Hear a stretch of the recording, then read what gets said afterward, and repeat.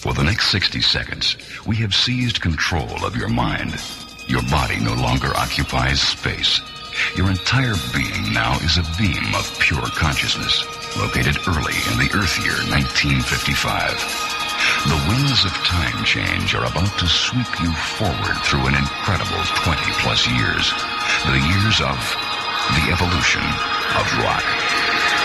Ready, set, go. You ain't nothing but a hound dog. If you knew Peggy Sue. Yeah, this is the Big Bopper speaking. The crash occurred in a light snow northwest of Mason. And do the scrappy. They say that I love it. It's official now. President Kennedy has been assassinated. I wanna hold your hand. Here are the people. I think I'm gonna be sad. Don't know where, but she sends me there. Not only Senator Kennedy, oh my God. Breakfast in bed for $400,000. She tried to take me. Said it really care. Escalating the Vietnam War today, the president... I don't care what you've heard now. I've got to know what it is. No prior knowledge of the Watergate breach. Right between the eyes.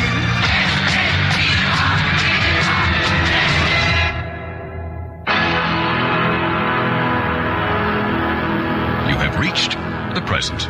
You have just warped through the most exciting, most monumental 22 years in the history of Earth. The span known as the evolution of rock. No other comparable era in recorded history has had anywhere near the profound effect on today's way of life as did this incredible quarter century. Now, for the very first time, a radio programming event as earth-shaking as the years it documents is about to happen. The evolution of rock. Elvis is going to sing for you the theme song of his new 20th Century Fox picture, and later in the evening I want you to meet Robert Webb, who directed it. Now, the song, as he does it in the picture, Love Me Tender, is when his three brothers have come home from the Confederate armies. He's the younger brother who's been left back home, and he sings this song to his mother and his young bride. This is Love Me Tender. 2, 3 o'clock, 4 o'clock, rock. 6, 7 o'clock, 8 o'clock, rock. 9, 10, 11 o'clock, 12 o'clock, rock, go to rock. I was the first country and western singer to dare, shall we say, to sing rhythm and blues songs. It just wasn't. There would never be replacements for Buddy Holly, Ritchie Valens, and the Big Bopper. The scales had tipped. Rock and roll began to slide. Looking at the charts for 59, you can't help but notice the abundance of old standards being dressed up in rock and roll glitter and exposed to a completely new generation. Several brief but notable careers were built on the foundations of old, traditional pop tunes. New Jersey vocalist Sammy Turner being a perfect example.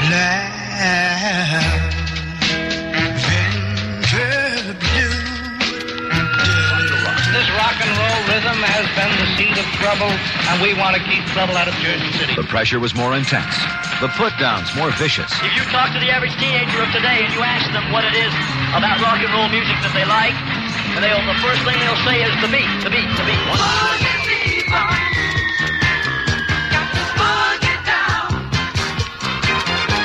Discos have become one of the biggest entertainment phenomenons of the 70s.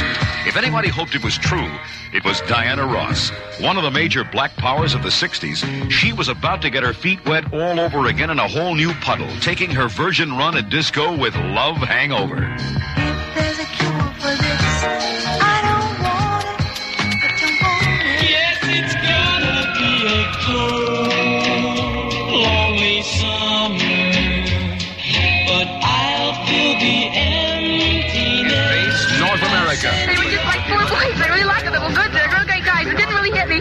And then you see them standing there singing, and I don't know what they do. They just... The Beatles are everywhere in 64.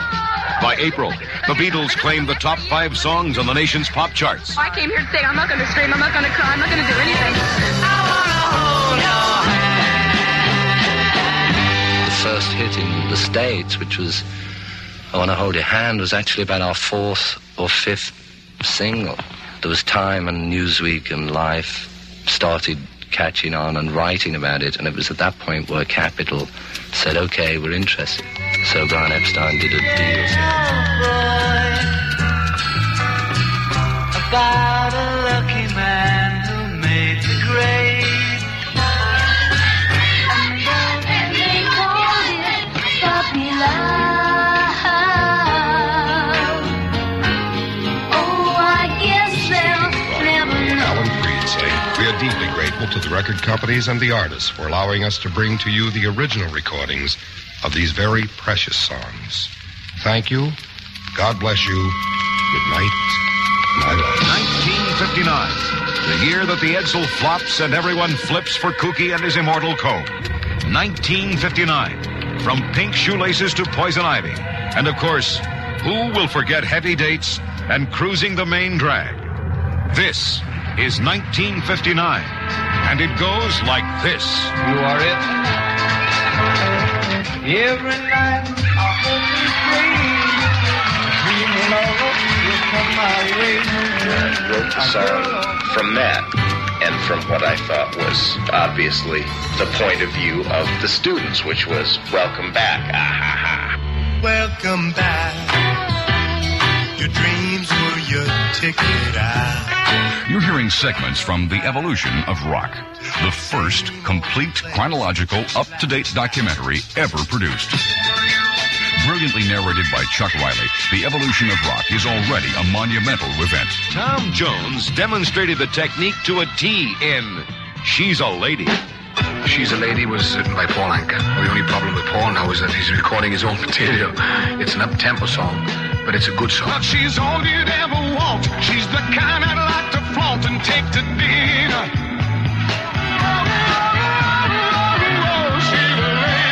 Tom Jones's fifth gold single, She's a Lady. The ex-coal miner was enjoying an incredible success story. Why? First of all, it must be the voice, because I was selling records before people saw me on stage. When he talks of success, he's talking about more than 100 million records sold by 1971. He's talking about being the man most wanted by older women hot to trot for a rock star they could relate to. Ladies and gentlemen, this is Tom Jones. They took Mr. Personality and put him on TV. That cinched it. When those millions of American ladies saw that one hunk of Welshman hopping around their color TV in a jumpsuit, they wanted him. Has anybody got a handkerchief or something? Or something? There you are. Oh.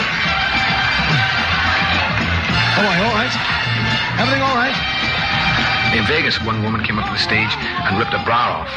You know, opened the front of a dress up and just ripped it straight off and handed it to me.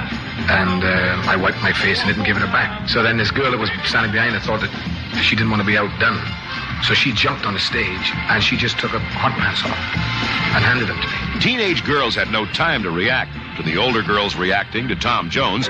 They had their own British idol. Mick Jagger was still number one with them. In 1971, he and the Rolling Stones released their first new single in almost 2 years, Brown Sugar. The Evolution of Rock is a 64-hour rock documentary that for the first time tells the entire 22-year history of rock music in chronological order, from the inside out. The Evolution of Rock, by virtue of its scope, stands alone. But that wasn't enough. We wanted it to be as fantastic a production as the history it documented. As a result, over 3.5 years of international cooperative effort, over 150 hours of rare tapes, previously unaired interviews, 1,000 hit songs, and unheard-of industry cooperation have yielded a masterpiece. Contained on 64 discs, the program is divided into one 4-hour introductory chapter and 20 3-hour segments. There has never been a program this big, this versatile. The Evolution of Rock. The music that made the world turn round. You'll hear the behind-the-scenes stories with actual interviews and rare original recordings. From rock's roots to its complex branches, you'll hear it all. The Evolution of Rock.